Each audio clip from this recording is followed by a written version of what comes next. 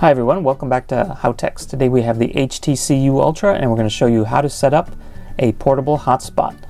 So this procedure is basically the same as all other Android phones. You want to go to the settings menu, which you can reach here in your apps, and look for the gear and just touch that.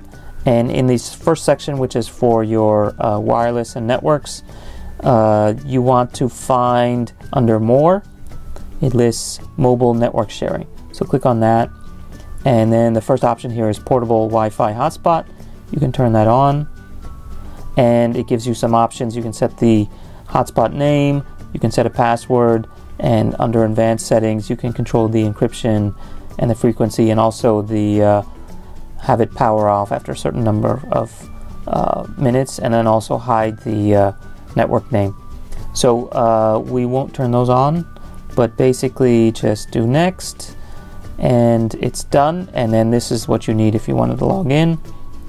So at that point you see that it shows up here on this icon with the kind of wireless signal.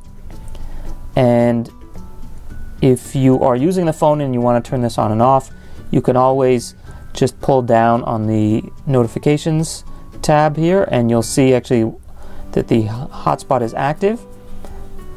And if you click here, it'll actually come in to the settings menu again.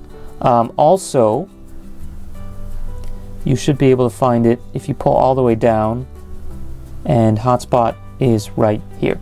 So you can turn it on and off just from there without going into the settings submenu. So that's how you set up and then turn on and off the Wi-Fi hotspot on the HTC U Ultra. If you have any questions, please leave a comment. Don't forget to subscribe, and see you next time. Bye. Nice 12 megapixel back-facing camera, LEDs, obviously proximity sensor. On the back we have, actually, this I believe is one of the microphone holes.